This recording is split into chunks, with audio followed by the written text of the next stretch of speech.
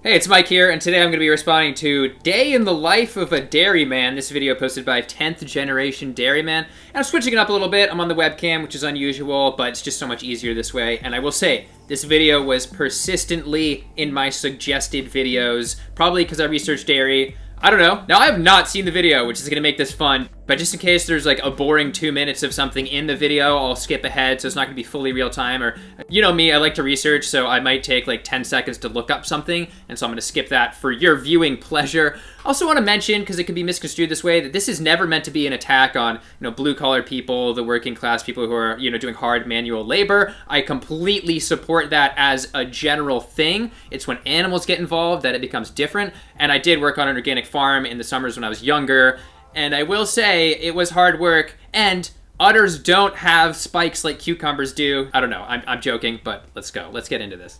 Okay, so right off the bat, the very first frame looks like one of those undercover factory farm videos, and so these conditions do not look great. It looks kind of like a dungeon, but we'll see. We'll see what's going on here. Hey guys, it is Wednesday, June 5th. Time to get started. Come on, get up. This cow has been downed due to horrible conditions. No, I don't know. I mean, these look like small pens. Let me pause it for a better view, but I mean, look at that. I mean, they obviously can't even turn around. I don't know exactly what's going on here. We're probably going to see some milking soon, but this might be their feed troughs. Either way, this is not, your happy pasture of free-roaming cows. 10 seconds in.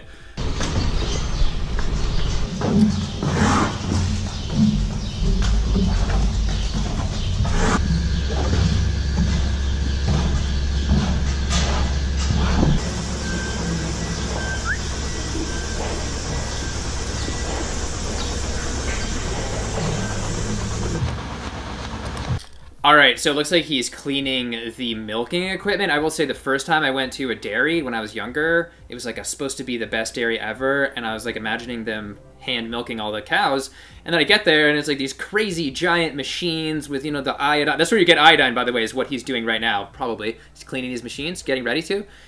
They put iodine as a disinfectant in these, that's why there's iodine in milk. And so people are like, oh, going vegan, you won't get iodine. That's the reason. But it kind of disturbed me. I was imagining people hand milking these cows, which obviously I disagree with now, but the reality is if they were hand milking, then it'd probably be like $10 a gallon instead of whatever this guy's charging for his milk. Let's see what's going on.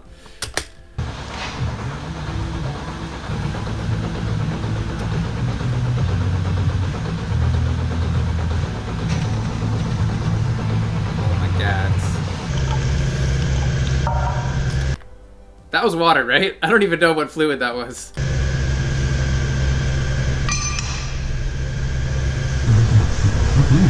Is he drinking the milk, or is he drinking like the watery runoff? Wait, I gotta back up like 10 seconds to that mystery fluid right there. So he's hooking it up. Is that just like really clear? It might just be the lighting or whatever. I think that is milk, and he's drinking it, and that is gross. That is unpasteurized milk. Really quickly, something about unpasteurized milk. I've mentioned this in the past. I believe from the CDC, I'll throw the paper up here. Unpasteurized milk, raw milk, has 840 times the cause of illness than pasteurized milk. Not something you want to be drinking, and we'll get into drinking normal milk in a second, but that's what he's doing, I think. Or he's drinking like the cleaning fluid. I have no idea. Oh my God, let's keep this going.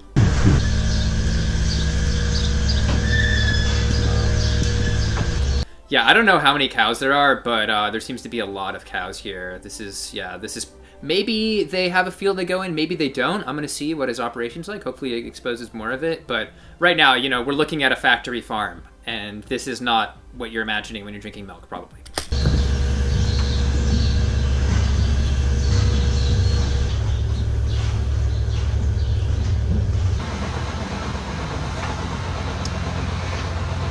Milking again. I feel like he's taking the angle of, those sort of viral or really well-viewed videos of that dude in the forest doing like building a hut or like baking bricks naturally, and he doesn't talk the whole time, and somehow it's like really fascinating. He's definitely following that format.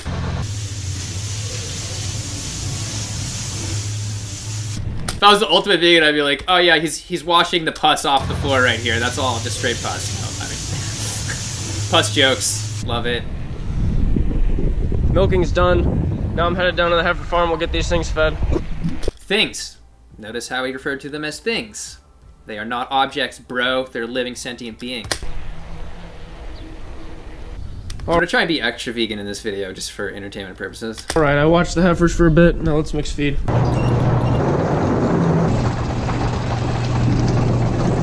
So there's a feed mixture there. It looks like it's a mixture maybe of like forage crops, grasses, and maybe there's some type of grain in there. I can't really tell.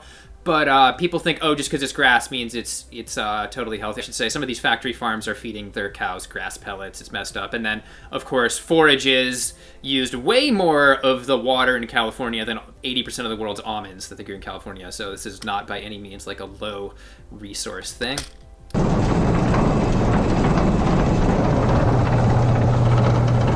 That's natural right there, as if natural's any metric of what's right, but still, look at that. I'm back home now. Gonna go take breakfast quick, and then we'll get back to work. And behind him, those massive silos of feed just goes to show how big of an operation it is. I'm headed out here now. Just gotta put this in real quick.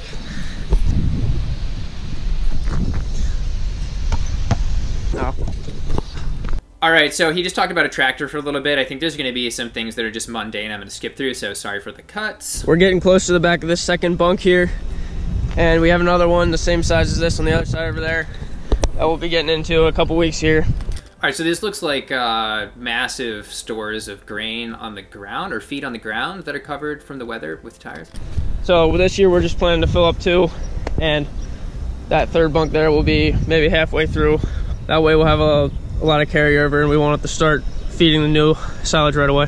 Silage. So I'm not even sure if these cows graze. Maybe they do, but it looks like there's such a massive amount of feed that these cows, I don't know, maybe they see a field, maybe they never see a field. I don't know. We try to pull off any mold that we can. Any toxins that are in the feed can cause issues with the cows. Sometimes it can make them sick, or it won't be as noticeable, but it'll hurt the breeding. The conception rate will drop, which is costly. And so it's costly, you know, there's no other issue with that. Okay, I think that's all. See, this is like cool stuff, like fixing a tractor. I can totally dig that, you know, but it's what are you using the tractor for? Working at this 2940 here. The leak was... I love me a 2940. For those who don't know, I actually live in Iowa, surrounded by cornfields and stuff. So this is very neighborly for me. Quick wash it. I'm just skipping tractor stuff. There's just so much tractor stuff.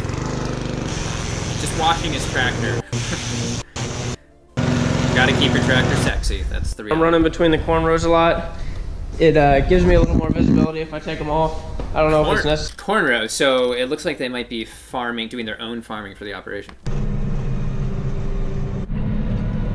So yeah, he has fertilizer. He's about to fertilize this cornfield to, I assume, mostly, maybe they sell some of it, but probably to be feeding these dairy cows. And we have another small 4-acre field. And that's a lot of land. At this point, it's worth mentioning just how much feed is wasted. We use up to half the world's grain to feed livestock. That is completely crazy. And from this paper right here, as they mention, only less than 10% of calories are going to make it into milk or other animal products in terms of, you know, calories out or protein out. So that is a total just waste in terms of thermodynamics. And we have at least 300 million hungry people on the planet. So that's something to think about. What we're putting on is urea, which is nitrogen. And so they're putting synthetic nitrogen on. And it has a stabilizer product on it to help it stick around rather than just evaporating. And that's why this reminds me of people who go and they see all these cornfields, they see soybean fields going, oh, all that corn is being used to, you know, make tortillas, or all that soy is going to tofu for vegans. No, the reality is that it's a very small percentage that's going to actually feed humans directly. And looking at this map based off USDA data, we're using about half of the lower 48 land to either graze or grow feed for, like in this situation for livestock. So that is that's where our resources are going right there. All right, so I just skipped through a bunch of just talking about corn and riding the tractor, and he played a little bit of basketball, and it looks like there's some cows here again. Look at that, they're living on like metal and concrete. Not cool at all.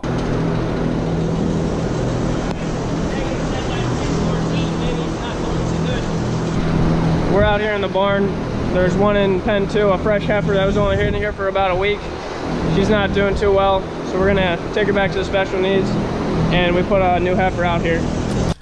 At this point, it's worth mentioning that in order to be producing milk, these cows need to be continually impregnated. In this situation, just judging by the scale of this, I'm guessing it's through artificial insemination with the needle, so forced impregnation, which I hope you don't think is ethical. Maybe you do. It's messed up, though. And from this USDA report, 97% of calves are removed from their mothers within the first 24 hours of life. That's considered the more humane option. Just by default, this industry is not pretty. So. After this, I'm gonna sweep up here a little bit. We like to sweep up the middle of the barn, keep it clean.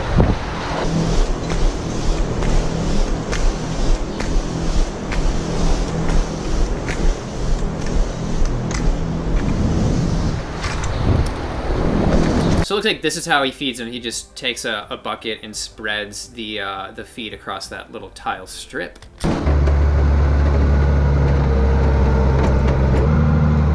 I mean, this is a factory farm. If you don't think this is a factory farm, you're kidding yourself. All I need yet is an ice cold beverage. What is this? It's not milk, that's water, that's crap. How are you even drinking that? I guess I should at least try it. Ugh. He thought water was crap too. That's better. I will say a lot of corn does go to high fructose corn syrup, so it's getting it that way too. So I will say this guy, he probably does some hard work, you know, with his hands, but like a lot of it, most of it's been sitting in a tractor. So that makes sense why we can still have such an aging farming population. Farmers are getting older and older and older, and that's because we're automating more and more, at least semi-automating. So I was wrong, he doesn't spread it with a bucket. There's so much of it that he literally has a tractor that feeds it.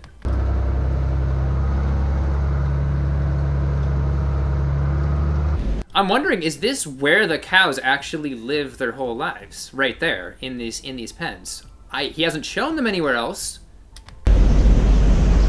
Cows are fed. I'm done for the day. I actually had a request for you guys. If you like my videos, make sure you hit the like button. All right, video looks like it's about over. The like to dislike ratio is really good on this, and that's clearly shows that people are, you know, open to glorifying dairy farming. And obviously he's not sharing the worst parts of what's going on, but I want to look down in the comments. Don't know why this is my recommendation. It was in my recommendation as well. That's funny. Backbone of every country. Yes, you can tell people who love drinking milk are here to definitely feel better about their habits. Absolutely. You drink unpasteurized milk, so yeah, you're now on the FBI's top wanted list. So yeah, he was drinking unpasteurized milk, and so there was a risk of infection there. Oh, here's a funny comment. Another excellent video. I bought whole milk this weekend because of you. Why? I mean, I didn't see him talk about why whole milk is better, but whole milk, for those that don't know, is 3.25% fat instead of 2%. A lot of people drink 2%. And quick reminder that dairy is the main source of saturated fat in the US diet, and, you know, from meta-analysis like this on controlled feeding trials, raises cholesterol, which, as you probably already know, and I have many videos on, is causally linked to heart disease, our #1 killer. So I'm interested really quickly, because that video is literally him in a tractor most of the time, what other videos there are on his channel. So what's one that, okay, yeah, some of these Monday chores. So it seems to just be him doing stuff. Okay, so it's funny that we're not seeing any artificial insemination. Obviously, they probably don't do the slaughtering there, but male calves born to this industry, born on their farm, have no place there, so they're probably sent off to become beef. But spraying alfalfa and moving baby calves. I just want to see what's going on with the baby calves here. Let's look for some baby calves.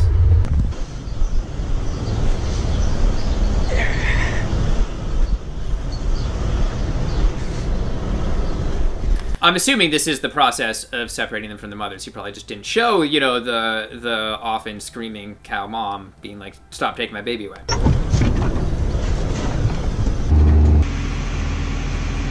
So now the baby is separated from the mom in this tiny little pen with metal corrugated sheets on each side.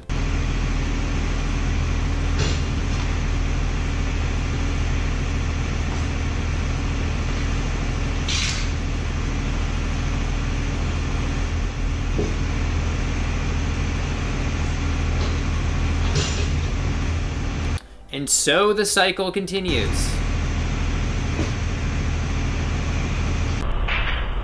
So it was as simple as him just literally moving the calves, but the reality is he didn't show them taking the calves away from their mothers. They didn't show what happens to the male calves. They didn't show the artificial insemination that is required, at least on I think this scale, to continue the operations. So I would have loved to hear him talk more about things, numbers, and what his views are, because that way I could actually respond directly to his claims and his viewpoint. But even just seeing the operation, getting, you know, an eye-opening view at that, it just shows that we even still want to glorify factory farms, and just the basic principles, the math on it, on these farms, you just can't do it without, you know, crazy levels of animal exploitation, which I hope you don't believe are ethical. If you do, I would reconsider that. You know, cows are roughly as sentient as dogs. I mean, imagine a bunch of dogs just lined up in those, you know, feeding pens and then going and get milked. And, you know, so if you care about dogs, then you should definitely care about those cows. But beyond the ethical aspect, it's very clearly a glimpse into a system where we're throwing away 90% or more of calories that we need. We need these calories to feed humanity. We're using land all wrong.